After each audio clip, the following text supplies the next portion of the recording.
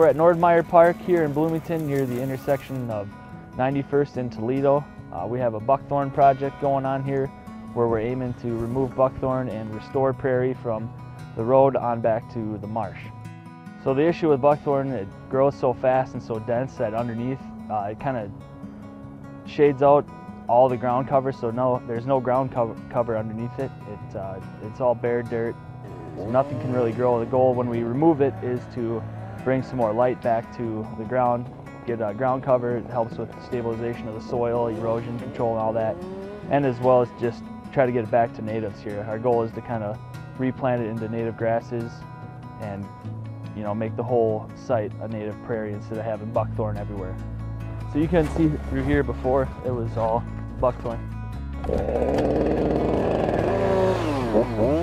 We use chainsaws, brush saws. First thing we do is we'll go through with a little brush saw that'll take care of all the little whippy stuff, and then we come in with chainsaws and cut down everything that's bigger, kind of knock it over, and then we'll bring the loader out later.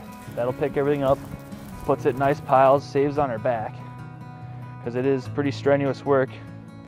And then when that's done, we'll come in with herbicide mixture and we'll treat the stumps so they don't grow back next year.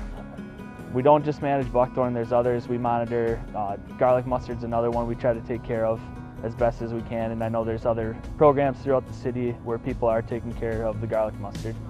And other invasives as they come in. Well, the piles are set up, we plan on burning them in the winter. At least 3 inches of snowfall we'll probably need more just due to the size of the piles and just to be safe. They might be here for a month, they might be here for a year. We don't really know.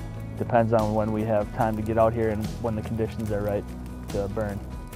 With COVID-19 and everything, it's nice to be outside and have a nice place to walk through. And with the buckthorn here, it was nice before, but with it gone, it's a little bit better. Kind of a little hope, I guess, for the natural area. So it'll be interesting to see in the spring what might pop up, with the extra sunlight hitting the ground and a little less competition from everything around it. One of my favorite things, I guess, is finding flowers and things out in the prairies that you normally wouldn't find. Keep an eye out.